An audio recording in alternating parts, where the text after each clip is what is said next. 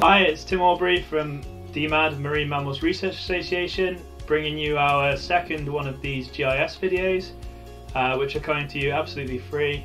This one's all about downloading and installing QGIS, and we'll dive straight in.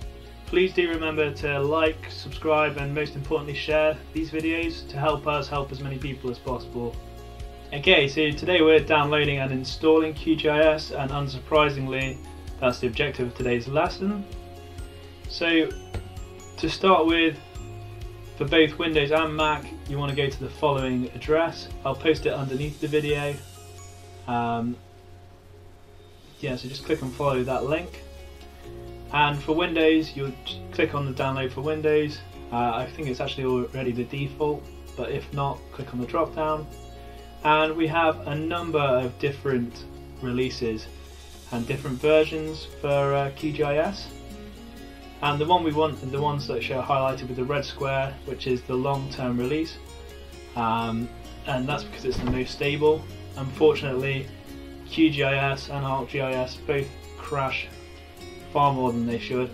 And by installing the standalone version, then we can just decrease that a little bit. There's two options there, the 64-bit and the 32-bit. I imagine most of you are running a 64-bit these days, but if you're not sure, then I've got the instructions for that.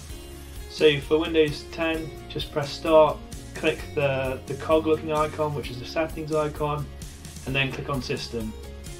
That'll bring up the system options, and then at the bottom on the left hand side is an About button. If you click that, then it will give you your system information, and that will tell you whether you're running a 32-bit or a 64-bit system. If you're on Windows 8, then it's similar. Go to Control Panel, click System, and click System Type, and that'll give you the same information. For older versions of Windows, then just look online. But I imagine most people are on Windows 8 or Windows 10 now.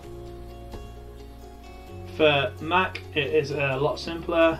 We only have two versions here, but again we're going to go for the long-term release, which is the version 3.10. If you have a much older version of Mac, then I believe that if you click on the link below that on the Mac OS installers, it'll let you look at a couple of older versions. I don't have a Mac, so I've not been able to try that, but if someone does have a Mac and they go for an older version, then please let me know how you get on in the comments below.